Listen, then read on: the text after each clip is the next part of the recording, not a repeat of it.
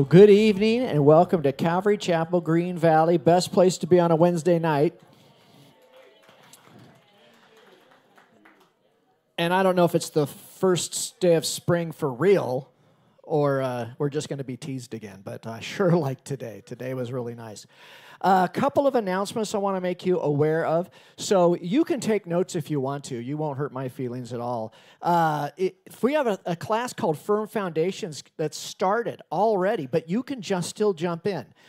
In Firm Foundations, you're taught the principles to study the tools and grow in increasing knowledge of His Word and walking in it. As always you say, knowing it's not everything, you got to learn how to apply it. So you can sign up at the website or one of the kiosks. Firm Foundation is going to be Tuesdays at 6:30, so don't want you to miss that.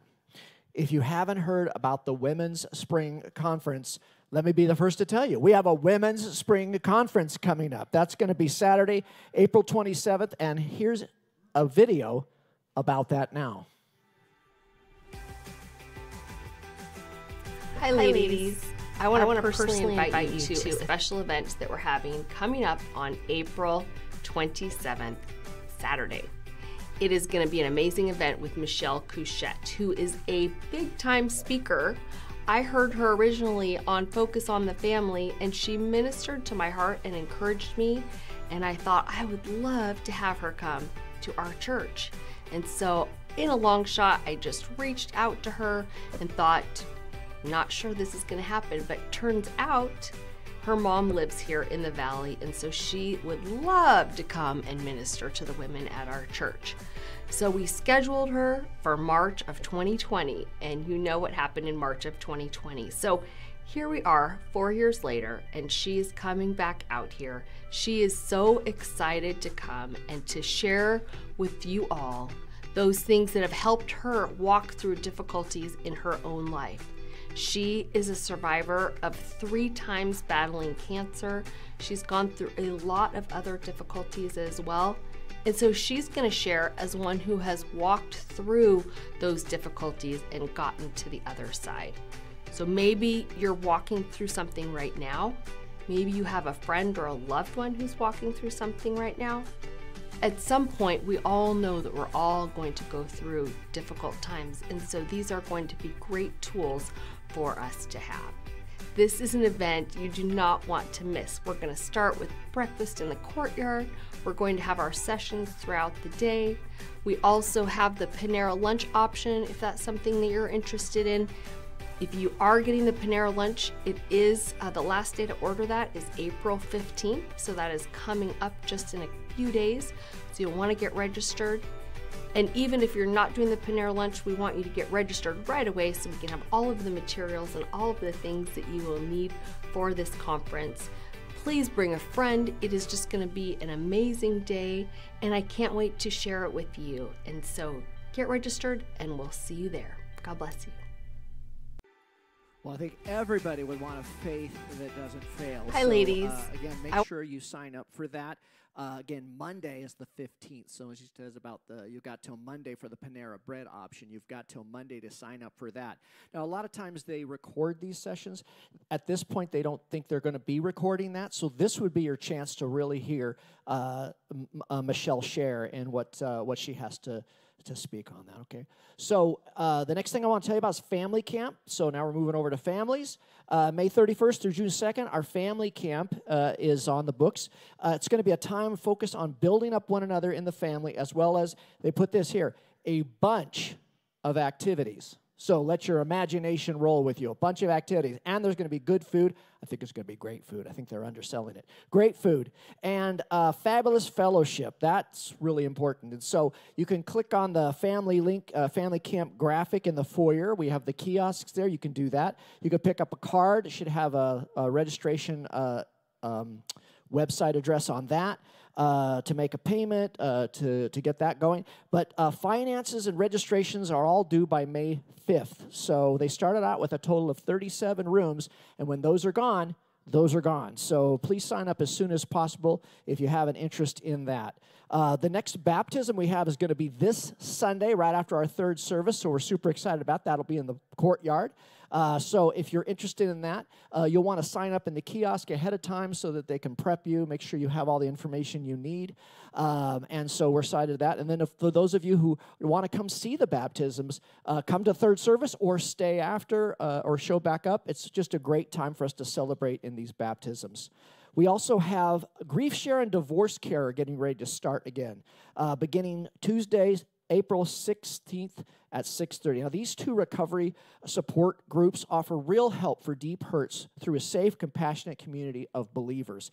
For more details, you can pick up a flyer in the foyer, or you could just sign up on the kiosk, and somebody will get back to you on that. So do sign up for that, or share that information with somebody you know who might be struggling in those particular areas. And then, ladies, you got a hike coming up on Saturday, April 20th. So they're going to go to Park Peak Loop, Sloan Canyon. So they ask that you meet at the church at 7 a.m., and then they'll be carpooling or caravanning. And if you want more details of what to dress or how to prepare for that, pick up a flyer on the welcome wall, and you go on your way out, and you'll have that information. You'll be really prepared. Our next Marriage Connection is going to be Sunday, April 21st at 6 p.m. We're continuing in the series, Love Like You Mean It, and in this we're looking at biblical love that's virtuous and honest. So registration is not needed. Feel free to show up for that. And with that, let's pray. Father God, we just ask, Lord, that you would just be present as we know you are. Just be present, Lord, in our worship, Lord. Just we want to be able to lift you up, Lord. And we want our worship team, Lord, to just be able to take us there, Lord. We want you to be able to, we would just like, Lord, for you to walk with us through this, Lord, as we come to you to worship you, to hear your word, Lord. And we just lift these things up to you, Lord. Tonight, midweek, some of us need that extra something to get us through the rest of the week, Lord, and so we're asking for that, Lord, and we just want to hear what you would have for us. So, Lord, let us give back in our worship and then hear what you have for us in your word. In Christ's name we pray. Amen.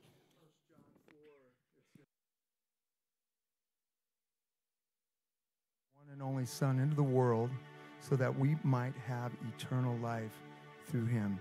This is real love. Not that we loved God, but that he loved us and sent his Son as a sacrifice to take away our sins.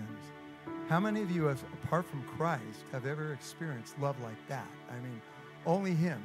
And so thankful for his love. Would you join me tonight? Let's all stand. Let's reach out our hands to the Lord. And this is an amazing posture of surrender, just like this. Lord, I'm here, I'm yours, and I'm here to worship you. So let's worship the Lord tonight.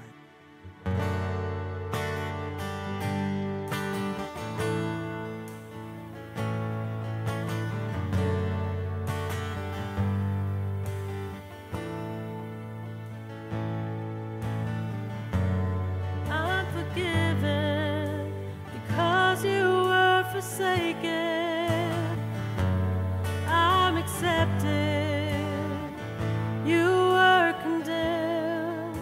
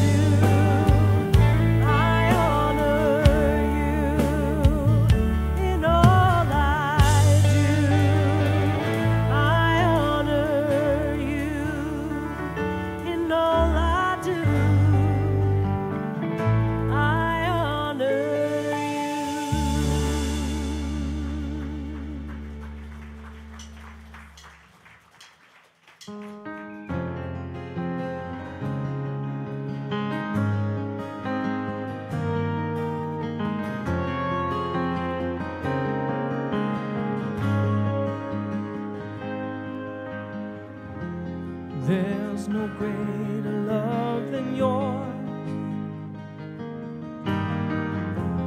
Tells the dead to sleep no more. With just the sound, the chains will break. There is freedom in your name. There is freedom in your name. Every breath I'm breathing will be filled with grace. Just for one name, always only Jesus. Let my heart cry holy and my hands be raised. Just for one name, always only Jesus.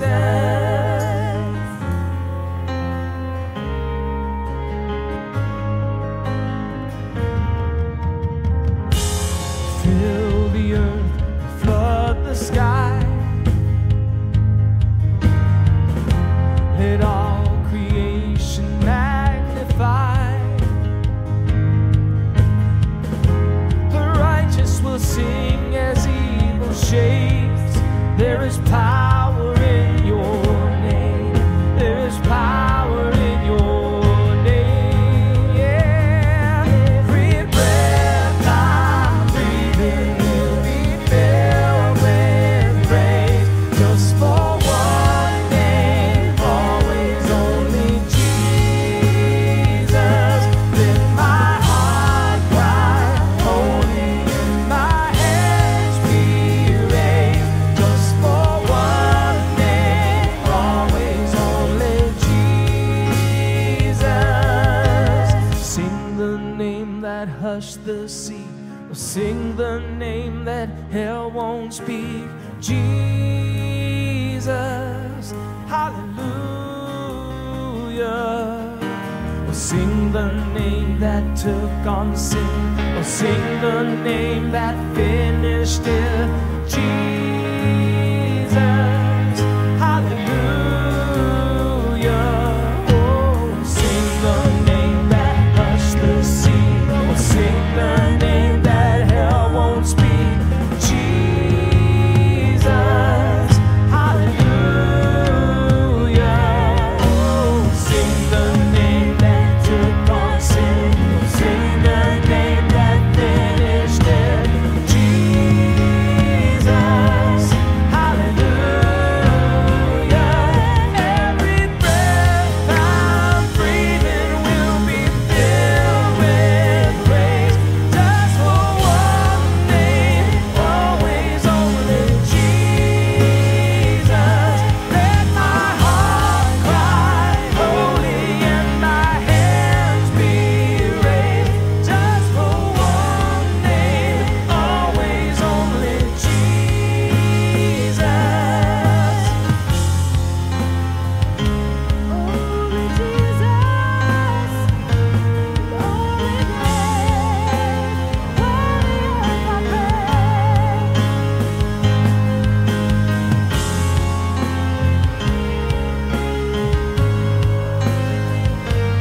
just for one name, always only Jesus.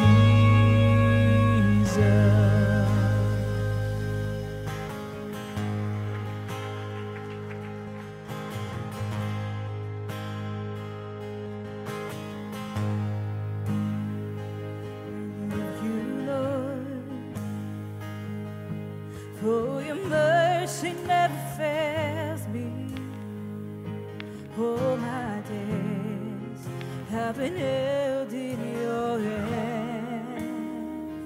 From the moment that I wake up until I lay my head, oh, I will sing of the goodness of God.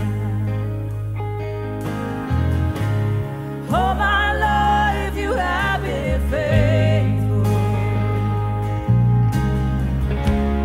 All my life you have been so, so good. Every breath that I am in,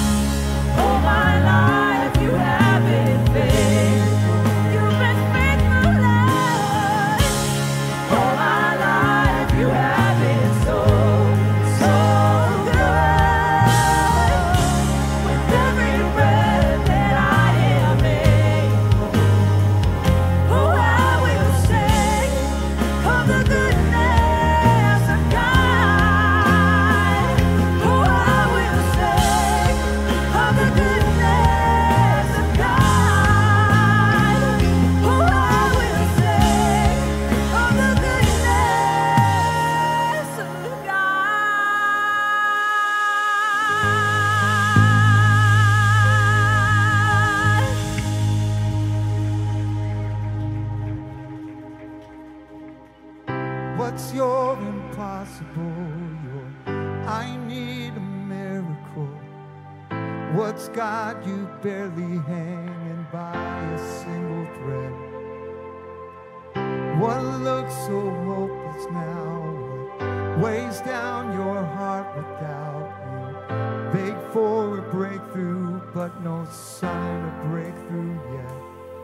When you cry and you cry till your tears run dry, the answer won't come and you don't know why. And you wonder if you can bow your head even one more time. Don't stop praying. Don't stop calling on Jesus' name. Keep on pounding on heaven's door. Let your knees wear out the floor. Don't stop believing. These mountains move with just a little faith. And your Father's heard every single word you're saying. So don't stop praying. He's close to the broken heart. Save those who are crushed in spirit. The Alpha and Omega knows how your story ends. When you cried and you cried till your tears run dry, the answer won't come and you don't know why. You wonder if you can bow your head even one more time. Oh, do it one more time. Don't stop praying. Don't stop calling on Jesus' name. Keep on pounding on heaven's door. Let your knees wear out the floor. Don't stop believing. These mountains move with just a little faith. And your Father's heard every single word you're saying. So don't stop praying. Don't stop praying. Don't stop. Don't stop praying. Don't stop praying. Don't stop praying for the prodigal. Don't stop praying for the miracle. Hallelujah, hallelujah, and amen. Don't stop praying that addiction's end. Don't stop praying for deliverance. Hallelujah, hallelujah, and amen. Oh, don't stop praying for the sickness healed. Don't stop praying for his power to heal. Hallelujah, hallelujah, and amen. No, don't stop praying for the kingdom come. Don't stop praying that his will be done. Hallelujah, hallelujah, and amen. Don't stop praying. Don't stop calling on Jesus' name. Keep on pounding on heaven's door. Let your knees wear out the floor. Don't stop believing. These mountains move with just a little faith. And your Father's heard every single word you're saying. So don't stop praying. Don't stop praying. Don't stop. Don't stop praying. Don't stop praying. So don't stop praying.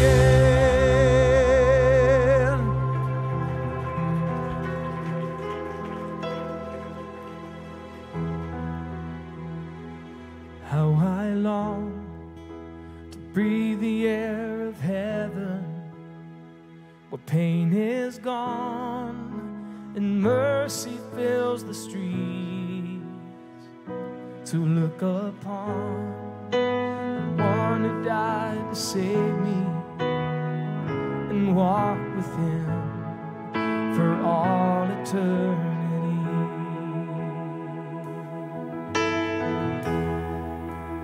There will be a day when all will bow before him.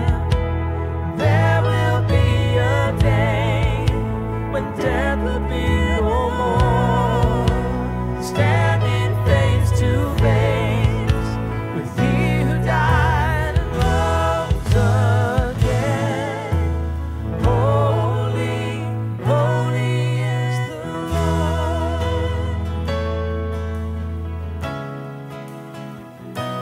and every prayer we prayed in desperation, the songs of faith we sang through doubt and fear.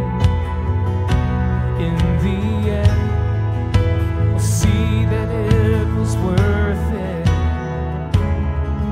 Returns to wipe away our tears. There will be a day when all will bow before Him. There will be a day when death will be no more. Standing face to face with He who died and rose again. Holy, holy is the Lord.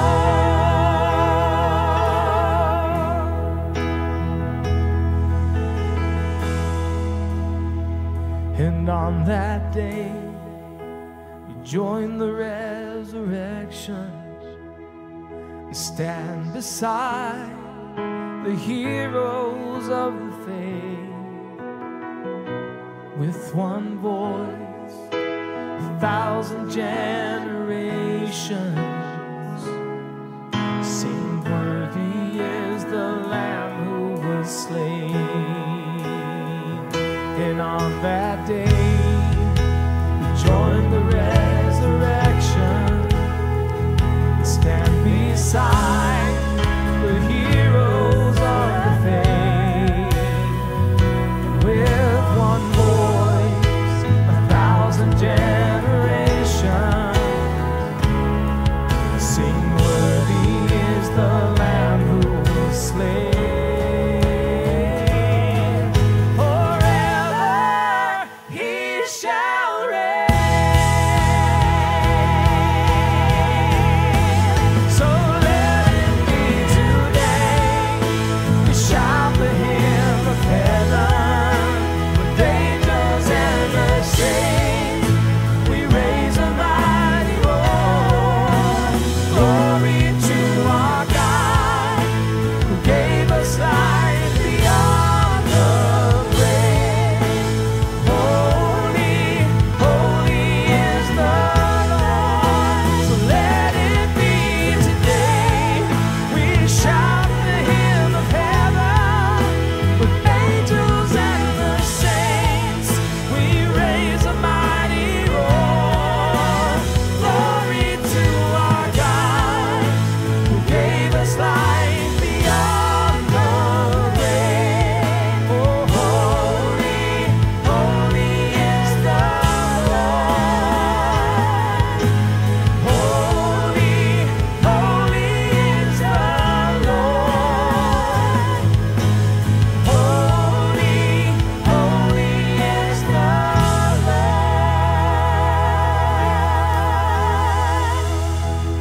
Let us raise a mighty roar here tonight. A mighty roar. Thank you, Lord. Praise your name, Lord. Tonight we come into your presence, God. So thankful, Lord, as we are reminded through these songs of your amazing love. How can it be that you, my King, would die for me? That's what real love is, Lord. We have that incredible example, Lord, your unconditional love. So, Lord, bless your word tonight. Carry us by your love, Holy Spirit. In Jesus' name. And everyone said, amen. Nellis, are they having a seat or are they welcoming everyone? Oh, you guys. Hey, before you have a seat, introduce yourself. Find someone close by. Hey. Oh, your brother? Threw me off. I didn't know. Thing is,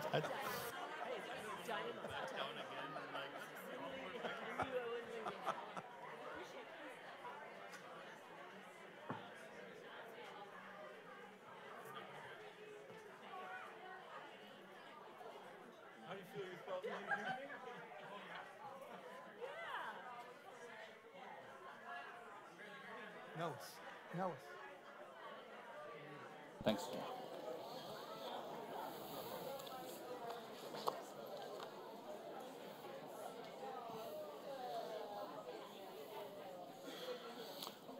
Well, good evening, everyone. Thank you for joining us for our Wednesday evening service at Calvary Chapel, Green Valley. And what a joy it is always to spend time in the Word, and as we just worship the Lord together as fellow saints. We're going to be studying probably one of the most famous Psalms that people know. It's been quoted, it's been put on walls, it's been nursery rhymes. And it's just a beautiful psalm of when we realize who the Lord is to us and who we are to Him. So let's read the psalm and lift up tonight's service to the Lord. So it's going to be Psalm 23. So you guys want to open to Psalm 23. We're going to read verse 1 to 6. Psalm 23.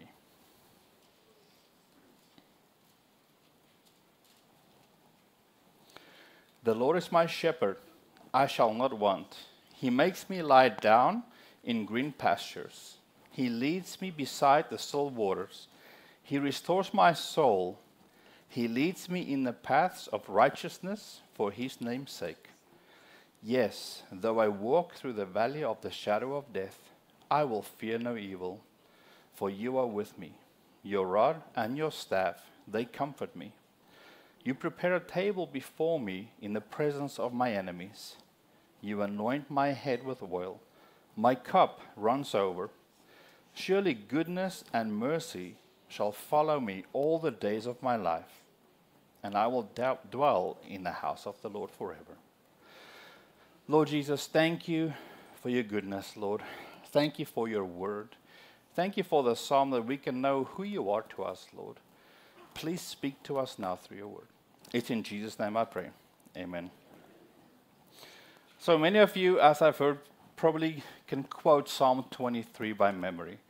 Psalm 23 is probably the opening line, one of the most famous psalms that Christians and, believe it or not, even non-Christians can quote. Interestingly enough, the Lord is my shepherd.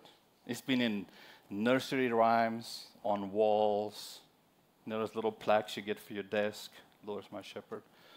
It's been all over the place. But do we really know what it means? These are one of the psalms that, we know the psalm, but have you ever paused and studied and analyzed what it says? Who does the Lord say I am? You are? Who does the Lord say He is to us? Yes, He's my shepherd, but what does that mean? Yes, we're sheep. What does that mean, specifically for us? James Montgomery Boyce says this about Psalm 23. Millions of people have memorized the psalm, even those who have learned few other scripture portions. Ministers have used it to comfort people who are going through severe personal trials, suffering illness, or dying. For some, the words of the psalm have been the last they have uttered in their life. Henry Ward Beach says this about Psalm 23. It has charmed more griefs to rest than all the philosophy in the world. It has remanded to the dungeons more felon thoughts, more black doubts, more thieving sorrows than there are sands on the seashore. It has comforted the noble host of the poor.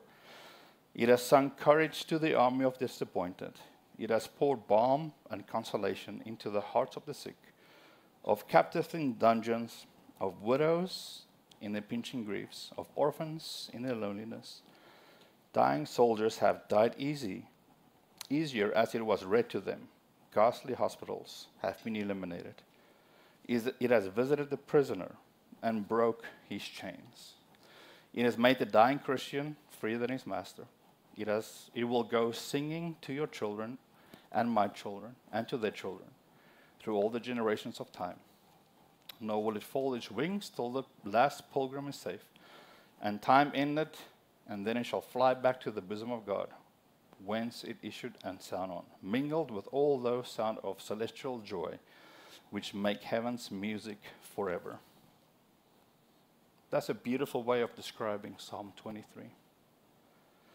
You can also say this is the pearl of the Psalms, whose soft and radiance delights every eye. Charles Spurgeon. In this psalm, we will see that the Lord is our shepherd. What does that mean? He reveals himself to us in many different ways. When you study the scripture, yes, shepherd is one. But there's so many other ways that he reveals himself to us. Outside the word, he reveals himself to us in specific ways as well.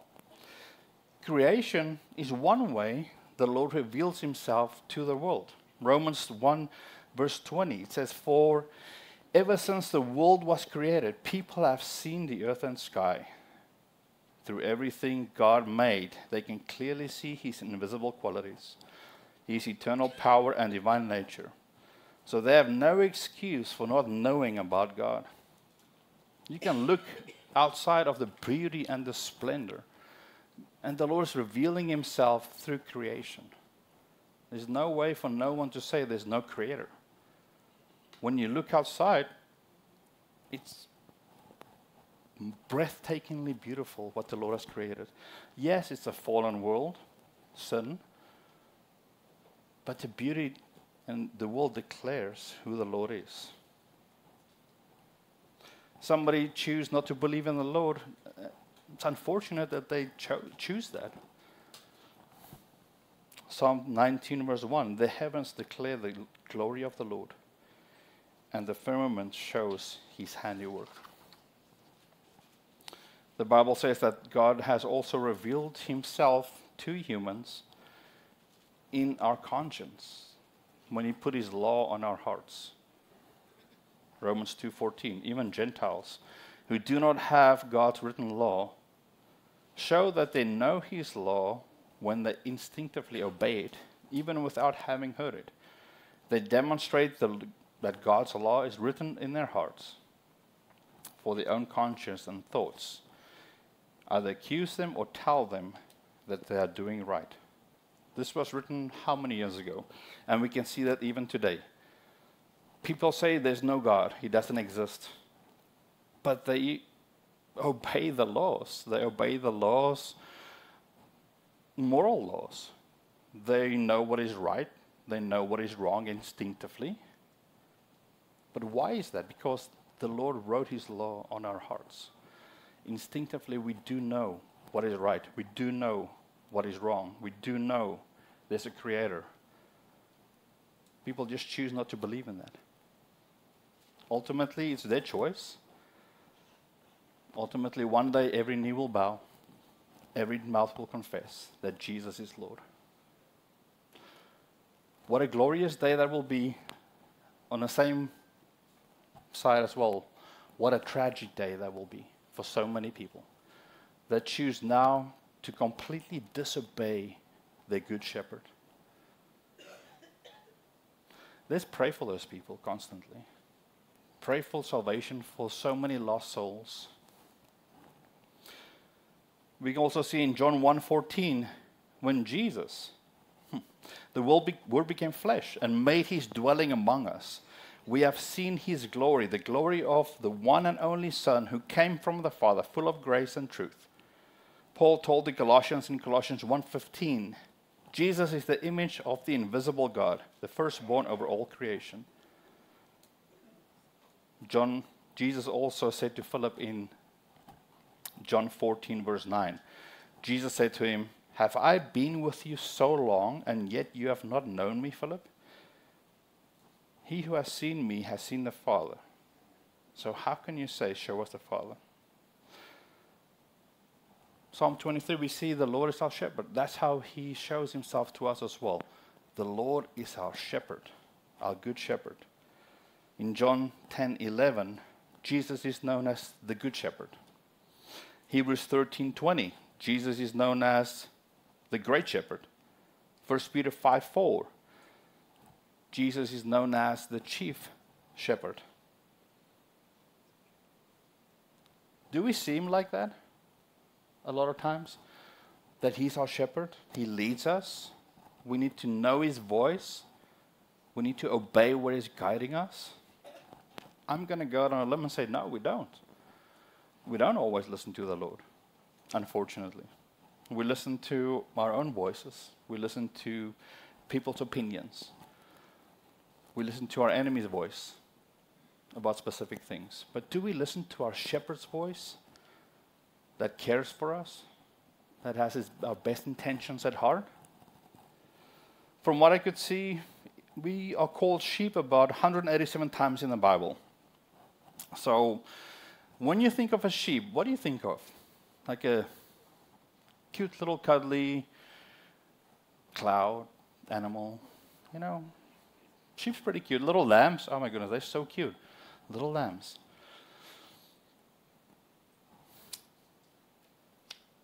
Growing up in South Africa, we had a lot of farmland and we saw a lot of sheep.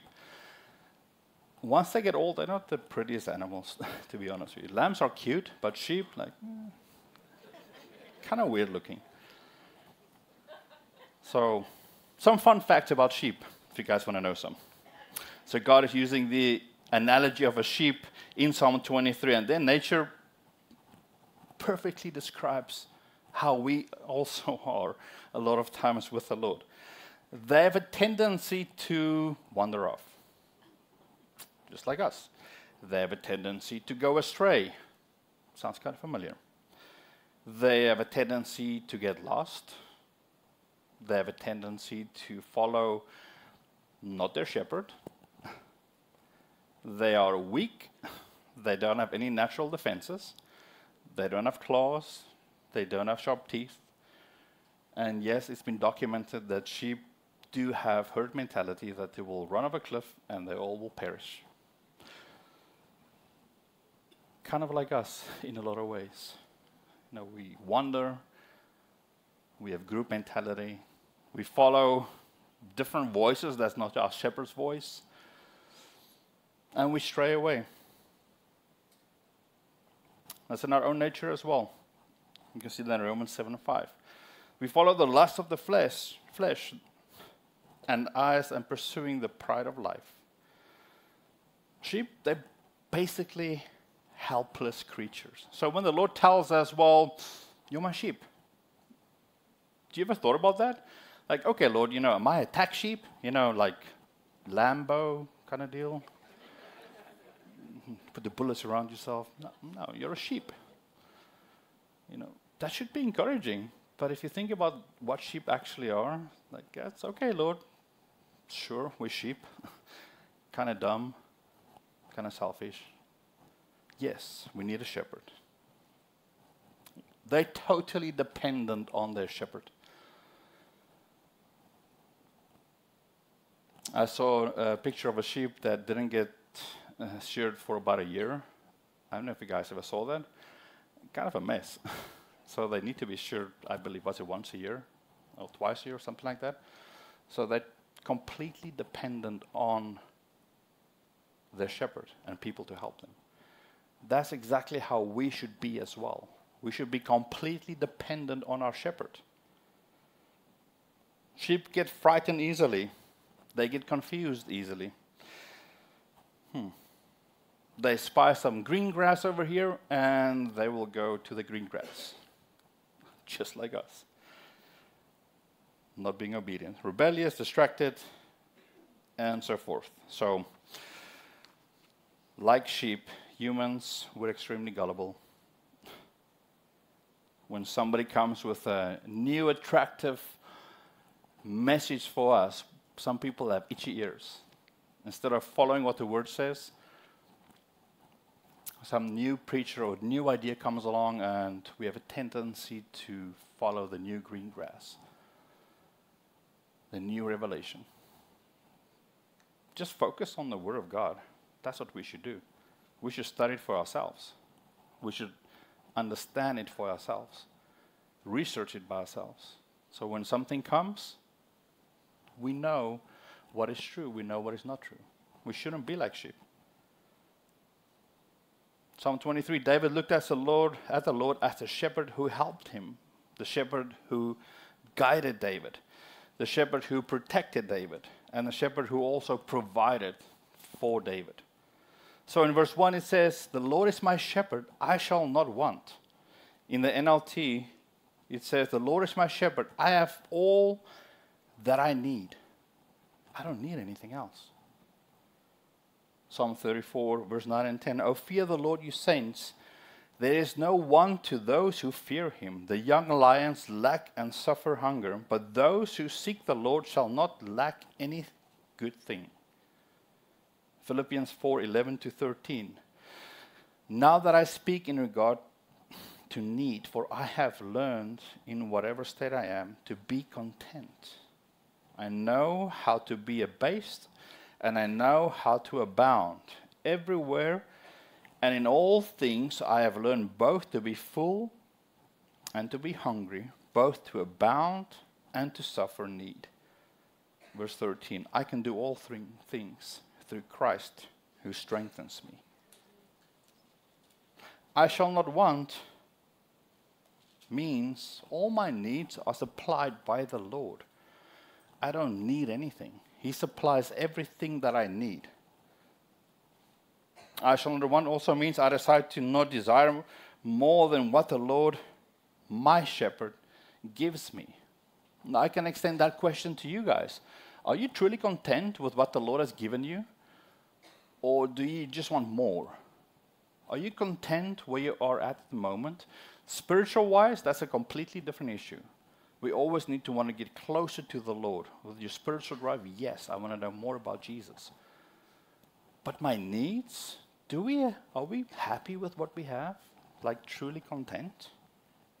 Jesus wants you to be satisfied in Him right now in your current situation. Yes, we go through difficult times. We go through trials. We go through dark valleys.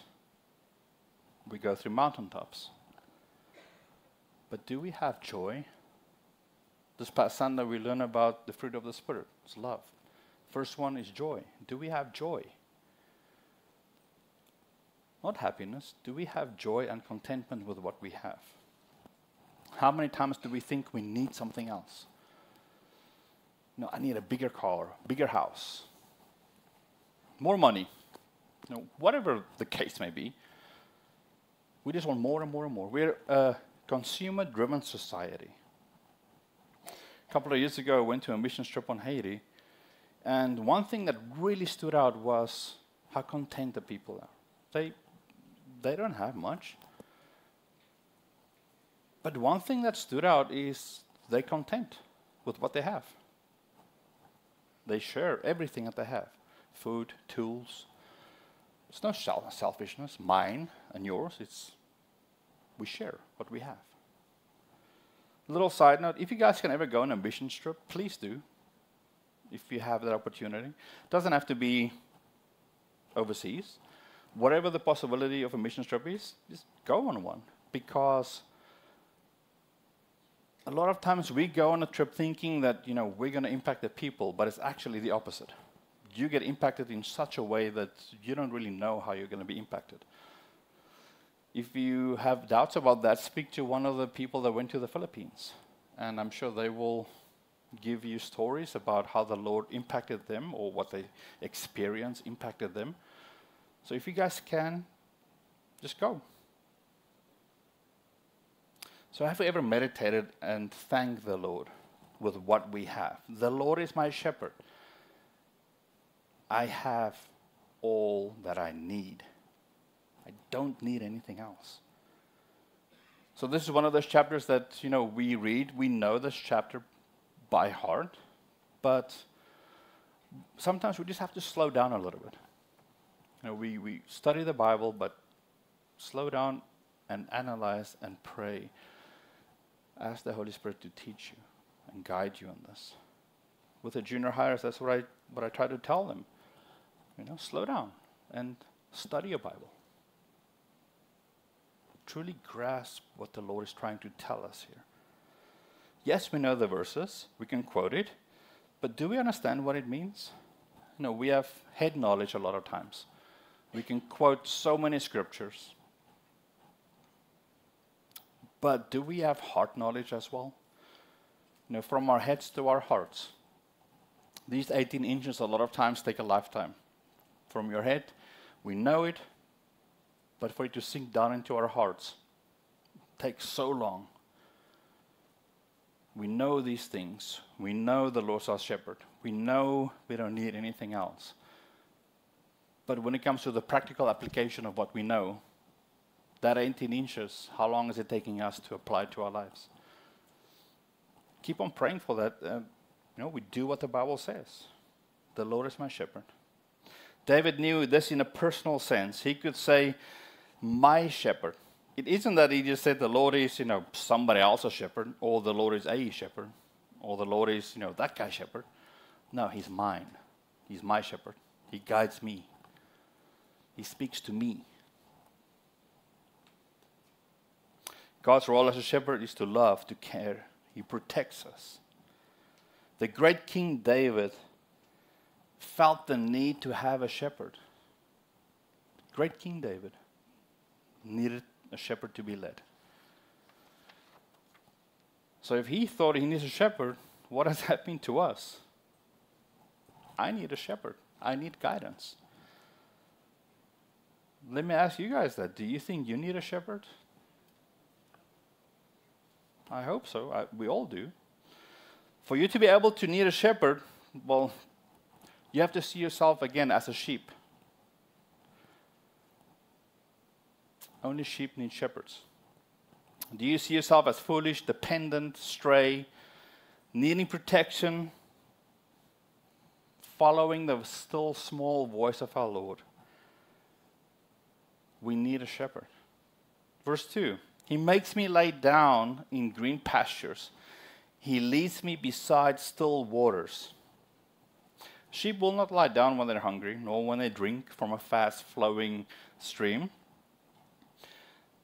Sheep, many times, they don't know what they need. Just like us, we think we know what we need, but they don't. They get spooked really quick, really easily. Just as sheep, our Lord knows what we need, and He takes care of us. For sheep to be able to lay down, they need to be at peace. No friction in the sheep community. Sheep, they're social animals, so, when one sheep is troubling another sheep, there's friction. So they get a bit tense. They don't lay down. When they're hungry, troubled, how about us? Are you able to be led by the Lord to lay down? Did the Lord, our shepherd, dealt with your fears? Did He give you peace with all the frictions? Or is there anything going on in your life? Do you have any troubles that you're currently struggling with? Did you give that to the Lord? When we go to bed at night, are we anxious for things?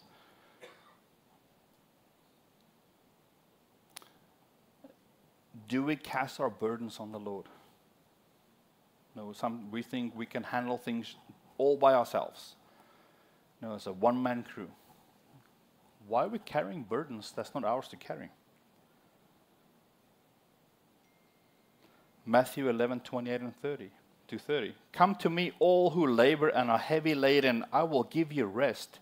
Take my yoke upon you and learn from me, for I am gentle and lowly in heart, and you will find rest for your souls. For my yoke is easy and my burden is light.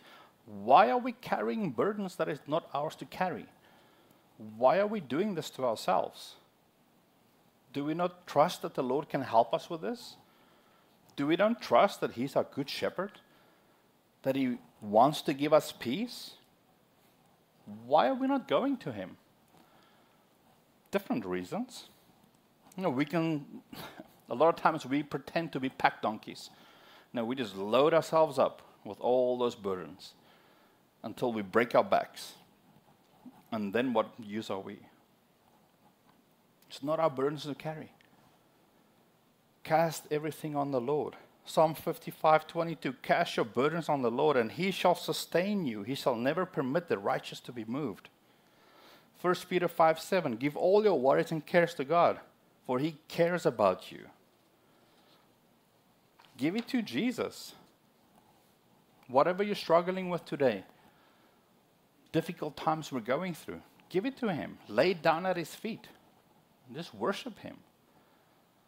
Let Him cleanse you, clean you, pick you up, and encourage you. Philippians 4:6. Don't worry about anything. Instead, pray about everything. Tell God what you need and thank Him for all He has done. don't worry about anything. Let me ask you this again. Are you allowing the Lord to make you lay down in green pastures? Or are we just carrying those burdens ourselves? The second part, He leads me to still water. Sometimes the shepherd, they will temporarily dam up the water to slow the stream down so the sheep can actually drink some water.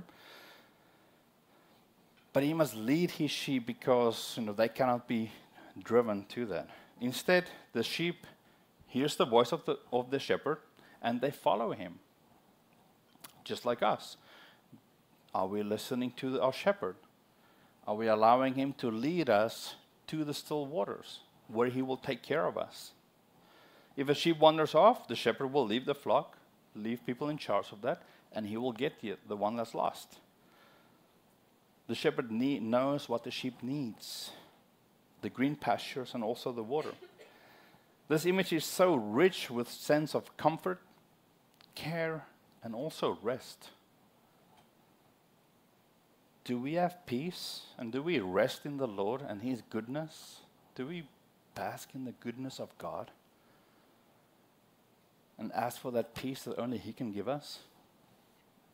Nothing else in this world can give us the peace that Jesus gives us. Nothing. Sometimes we try. We go from relationship to relationship. That's not fulfilling. We switch jobs to jobs. That's not fulfilling. More money, temporarily happiness. Nothing can fulfill us like Jesus can. So why don't we just come to Jesus to give us that peace? Verse 3, He restores my soul. He leads me in the paths of righteousness for His name's sake. Restores here means bring me back to repentance, or a lost sheep is brought back.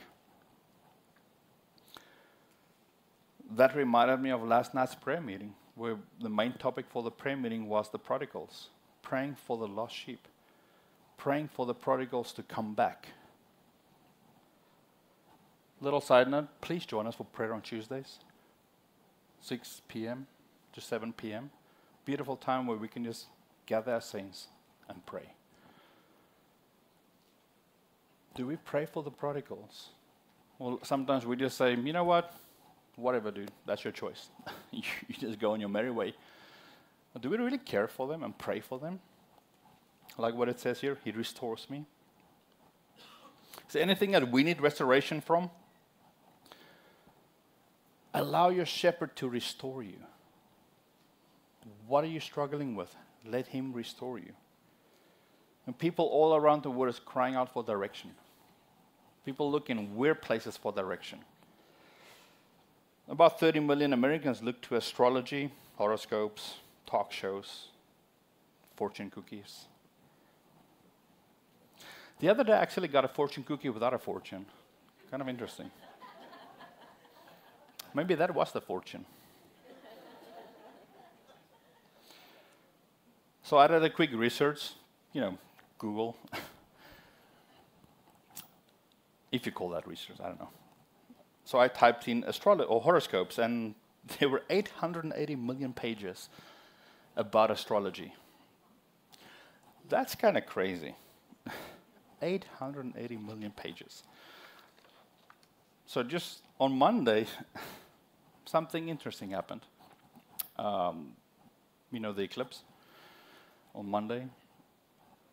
And it was kind of interesting because we know the times are close for the Lord to come. However, we shouldn't read into things.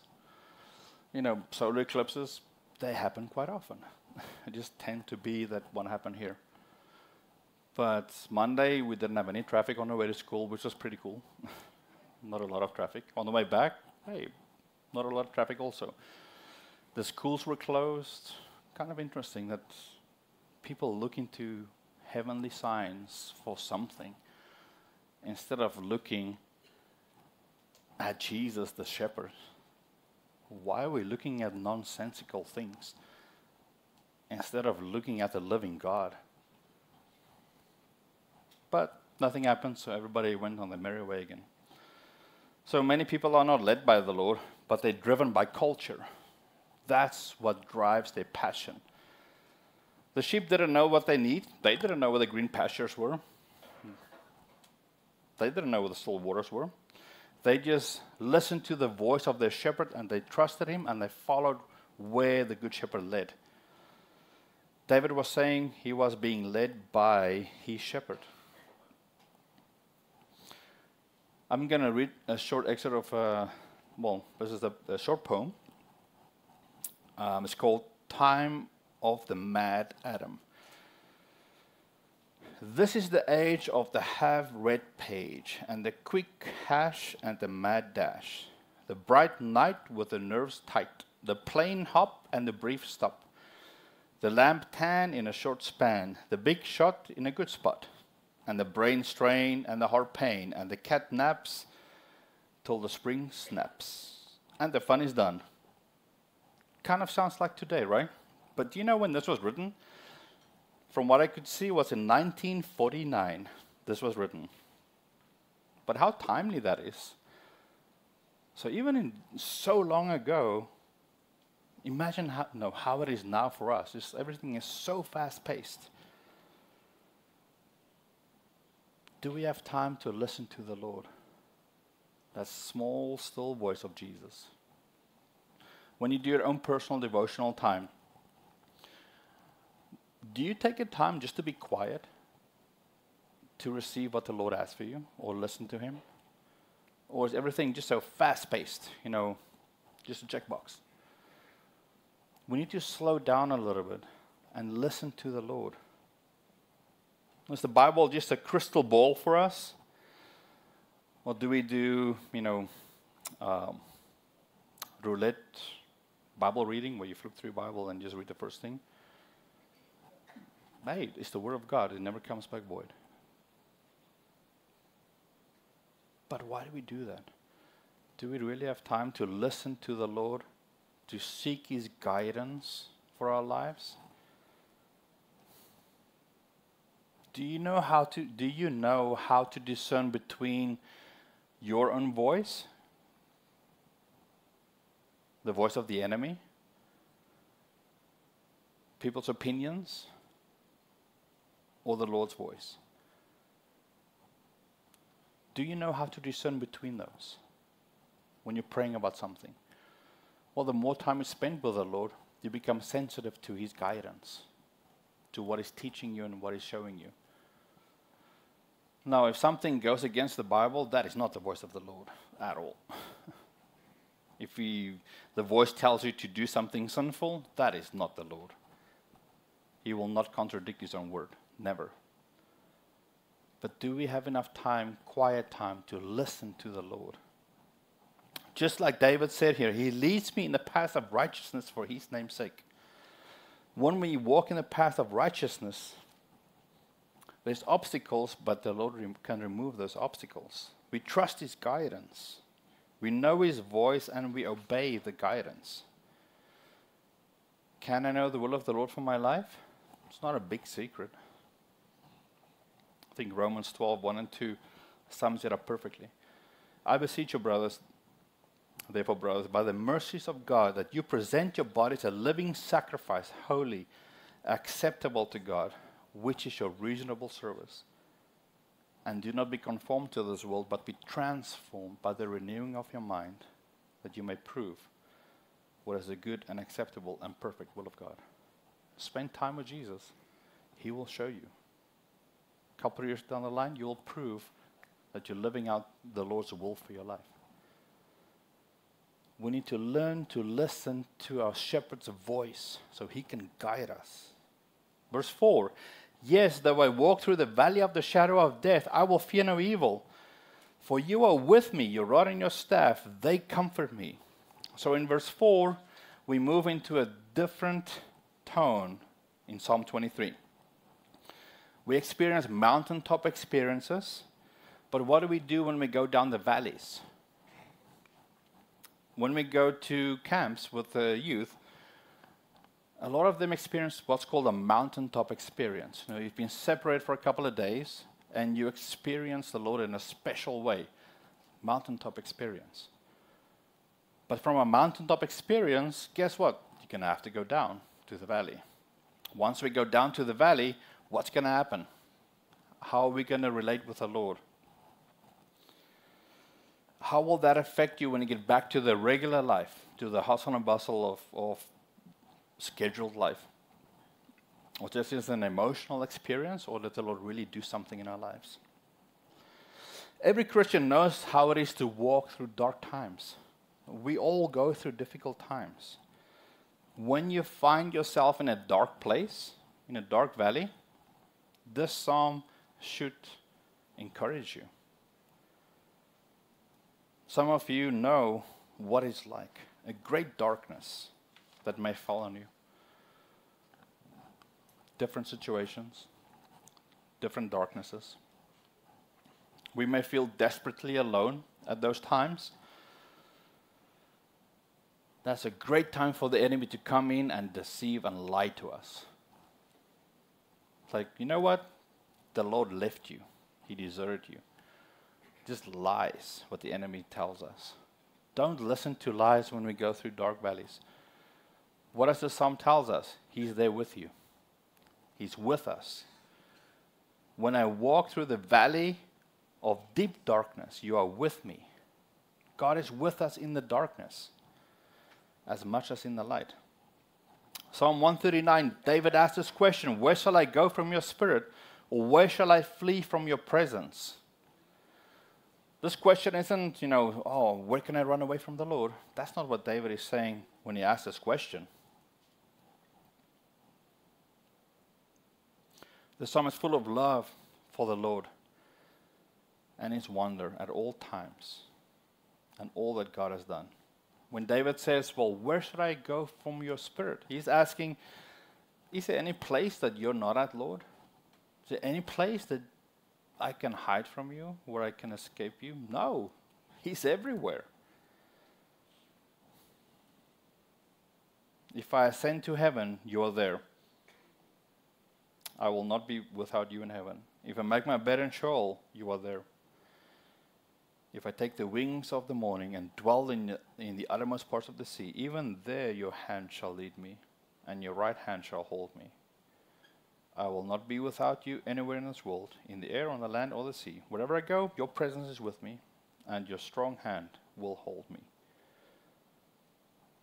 Then David says, if I say, surely the darkness shall cover me, and the light about me be night, even the darkness is not dark to you. The night is bright as the day, for the darkness is as light with you. Psalm 139. God is with us in the darkness. Whatever we're going through, he's with us. He will never leave us. He will never forsake us. How close are we to Jesus? When you find yourself in a great time of darkness, difficult times, maybe we don't feel the Lord's presence. But again, it's not about feelings. Do we have faith and trust that he's there?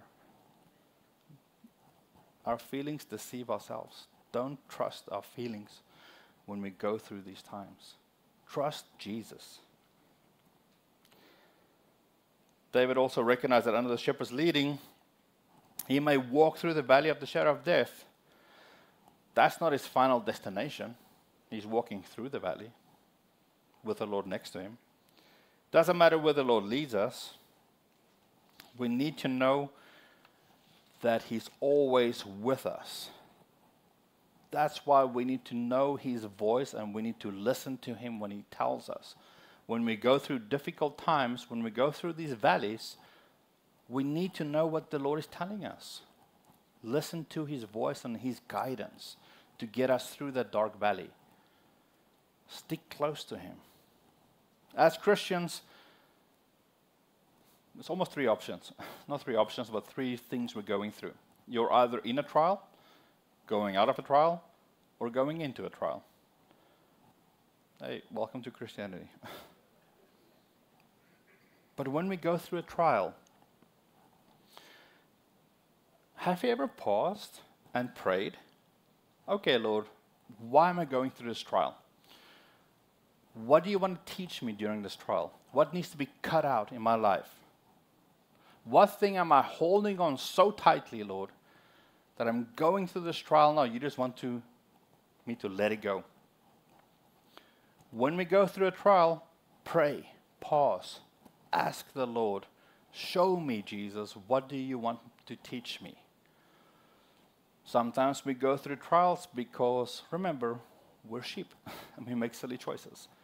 Could be my own doing as well. But a lot of times, it's a refining process for us.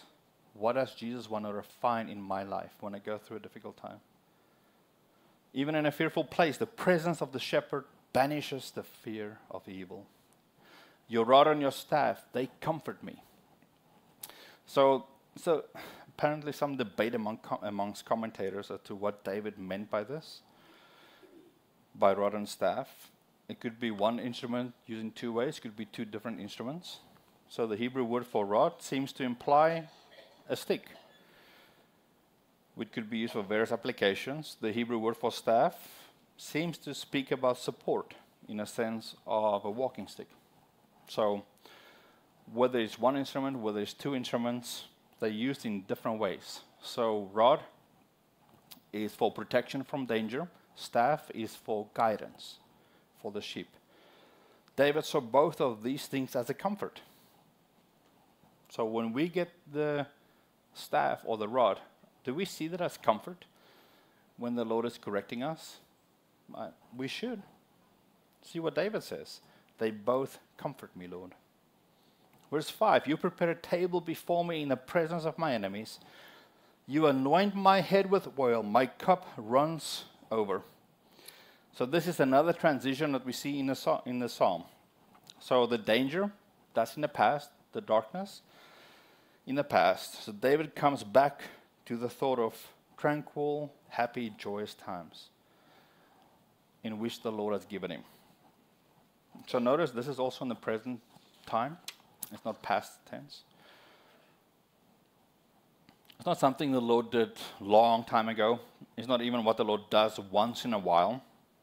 It's what the Lord does for his people. You prepare a table for me.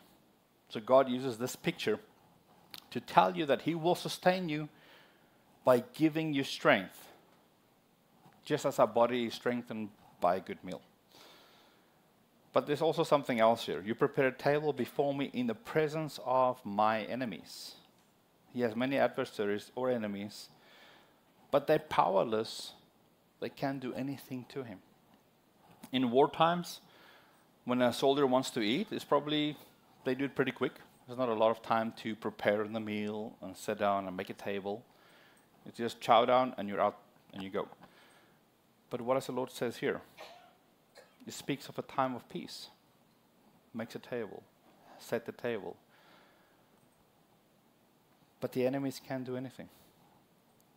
Just as in time of peace. David's life, interesting life that David had. In his early years, he was a shepherd, hated by his brothers, despised by his older brothers. Then he lived as a fugitive, hunted by King Saul.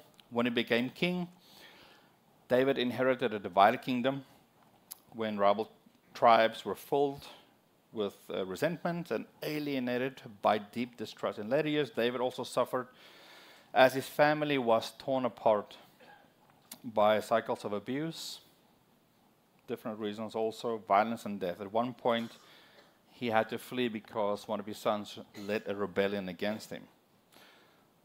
So how in the world did David keep going? How will you keep going when everything seems impossible for us? When your enemies are knocking at your door, the Lord has set a table for you. He gives us peace. He comforts us. God prepared a table for David.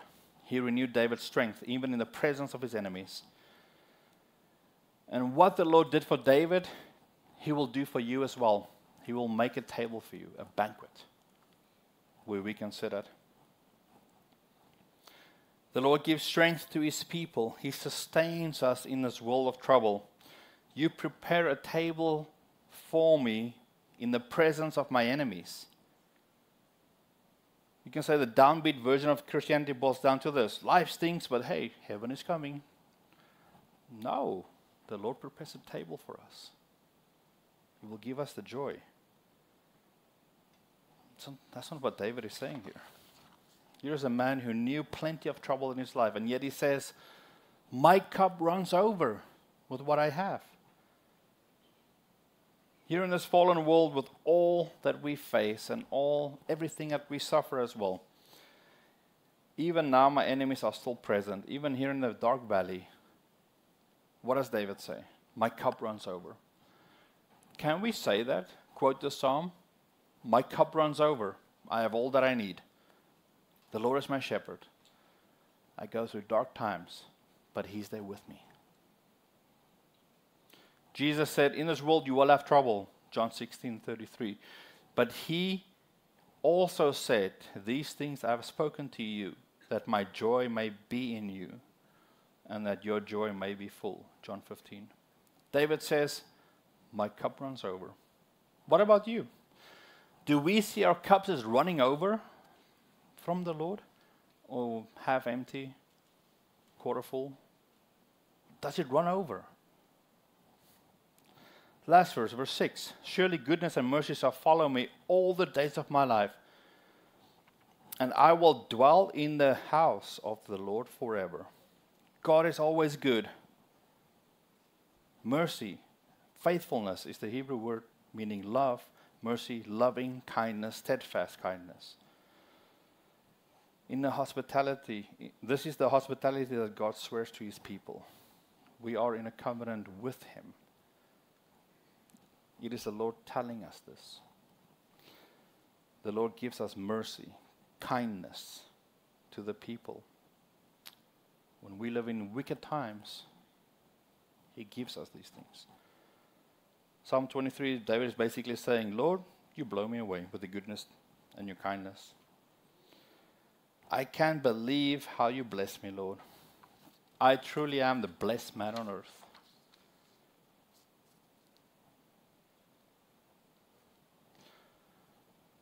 Spurgeon said, why is that we write our sorrows in marble, but write our joys in the sand? But you can ask David, well, David, what when things go bad in life? What happens when we go through trials? Dark times. David's joy, it wasn't focused on anything outward. It was from the inside. The joy the Lord gave him. He wasn't going on looking what was going on around him. Inside. What was going inside. He wasn't focused on the trial. He wasn't focused on all the troubles we go through. He was focused on the truth about who the Lord says He is, the Good Shepherd. We can pause and just think, how good has the Lord been to us? He blesses us with existence, with life, family, spiritually, identity, who He says we are. Ultimately, He blessed us with eternal life with Him. God is always good during this life. In His shepherd, David found what the Lord is to him. He's my good shepherd. Philippians 1:21, Paul writes, for me to live is Christ and to die is gain. Do we see life like that? God's goodness during this life is so good to us.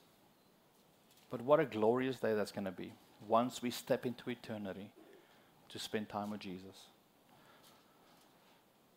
I hope this is not a selfish saying. If it is, I apologize, Lord. But I want to hear those words, well done, good and faithful servant, when we go to heaven. I don't know if it's selfish, but I really want to hear those words.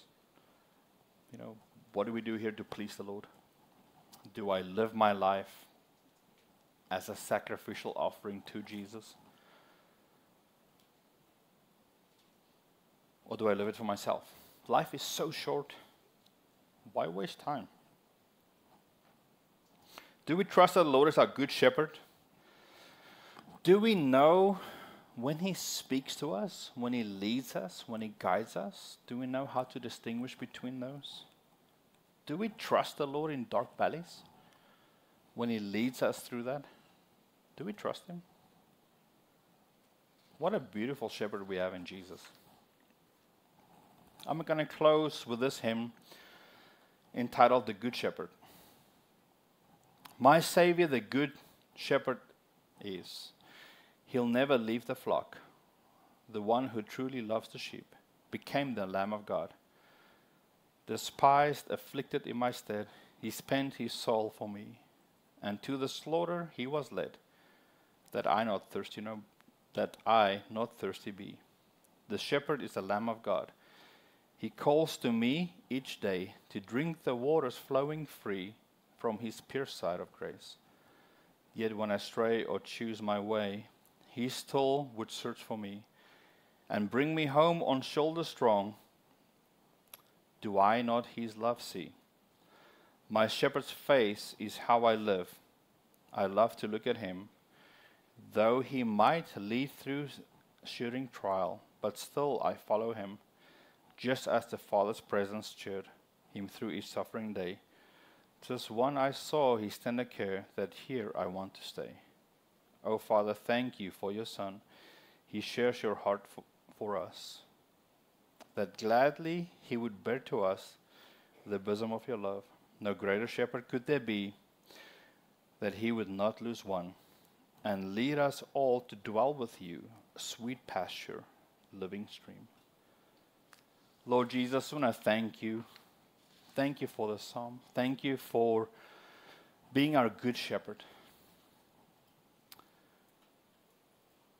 I just want to pray for us now, Lord, to listen to Your still small voice as You lead us, Lord. It doesn't matter what we do. It doesn't matter what we go through, Lord. You're always there with us. You're always with us in the dark valleys, Lord. You will never leave us. You will never forsake us, Lord. Thank You for Your goodness. It's in Jesus' name I pray. Amen. Amen, amen. Thank you, Pastor Nellis. So, Pastor Nellis, he leads our junior high ministry, and thank you for coming and sharing the word here this evening. Psalm 23. I could study that 1,000 times. There isn't a single time that I look into that psalm that I am not just completely undone by the goodness and the grace of God's care and His love, and the way that Jesus is such a good shepherd. And whether we're on the mountaintop and just going through the best of times, or whether we are walking through that shadow of that valley, and the Lord is with us, and He will comfort us and bring us to the other side. And so thank you for that great encouragement tonight.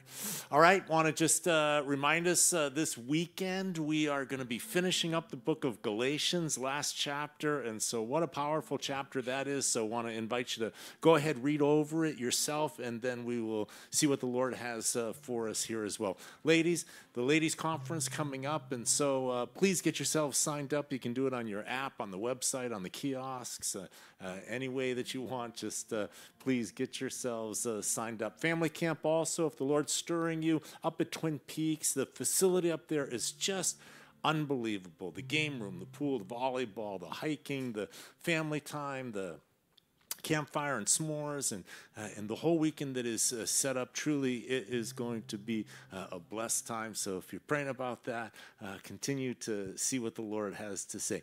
If you want to accept the Lord, if you have never done that and you want to do that, tonight is the night. You can come up after service and we can take care of that as well. And if you want to pray, if you need prayer tonight, come up and join us as well. May God bless you. May you continue to walk close to the shepherd and listen for the voice of the shepherd. Lord bless you and keep you. Lord make His face to shine upon you, be gracious to you. The Lord lift up His countenance upon you, give you peace. Let's stand to close, everybody.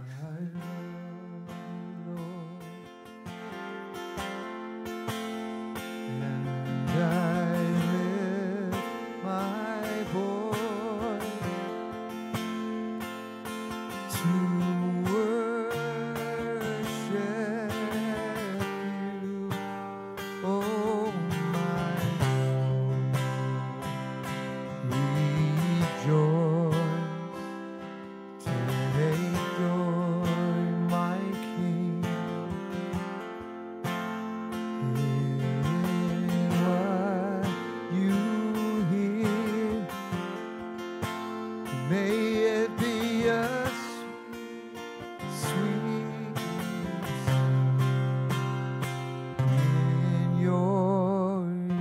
the joy of the Lord be your strength tonight. God bless. Drive safe.